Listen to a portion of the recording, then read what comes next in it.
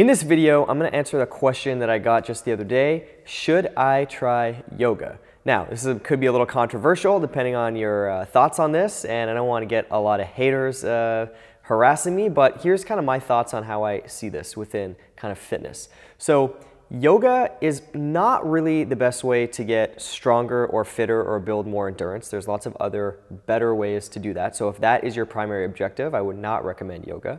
But yoga could be a really good way to stretch out a little bit and have a structured time to do that. It could be a really good way to get into some mindfulness and meditative practices. Some yoga variations are going to emphasize that more than others, and that can be really, really beneficial.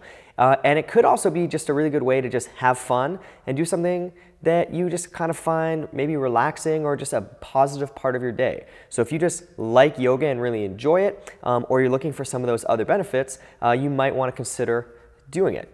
Now, the one thing that I would say though, where you want to be careful with yoga is if you have had any back problems.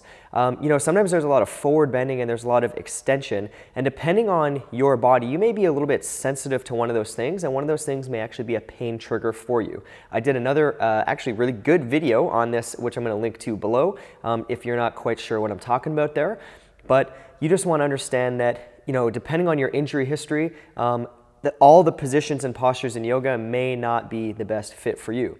The other thing where you just want to be a little bit concerned is if you're already hypermobile or your joints are kind of lax. I'm also going to post a link to some kind of tests or self-assessments you can do on that. But if you are double jointed, or you have shoulders that dislocate very frequently, or that type of thing, or you're just like crazy flexible, doing something like yoga may actually be counterproductive because your muscles won't really tend to get much of a stretch, and you actually don't need any more flexibility.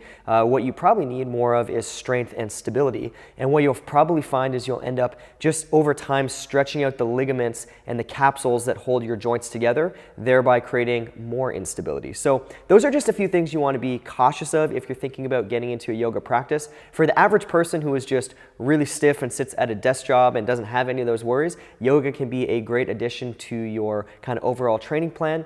Again, the only thing I would just say is if your goal is to get really fit or really strong, yoga by itself is not going to get you there. I don't have anything against yoga. I actually really like it, but that's just kind of where I see it and how it sits on the kind of spectrum of fitness. So I hope that gave you a little bit of perspective on where yoga sits on the kind of fitness continuum. If you guys have any questions or comments, if you hate what I said and you're just a diehard yoga lover, put it in the comments below, and I'll take a listen to what you have to say. All right, catch you on the next one.